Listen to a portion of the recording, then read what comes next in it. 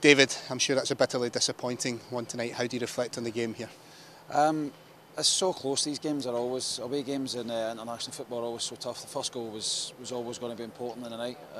Probably never played as well with Slovakia, but certainly had enough chances to go in front and get an equaliser. So we have to put it down to one of those nights. Disappointing with a chance to get into that A group of teams. So a disappointing way to end the campaign.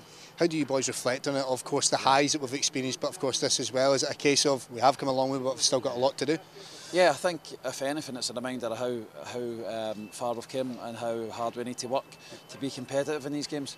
Obviously, as I said, we missed a chance to get into that A group. We're winning the B section, but yeah, we have come an awful long way. It's a bit of a strange week in terms of the playoff being the first game. We're disappointed with the results in the other two, but I think as a whole, especially the Slovakia game, we played really well. Yeah, considering the run we were on as well, that 9 unbeaten, to go 2 on the bounce, I'm sure will be disappointing. But how important is it to pick up when international football does return again? Oh, definitely. I mean, obviously the draw is in December for the World Cup, so we can focus on that. We know the Euros is there, so we can focus on our 3 qualifiers when the draw gets made. So looking forward to that. We've obviously not got the backup of the playoff for the Nations League now, so we need to get off to a good start in March.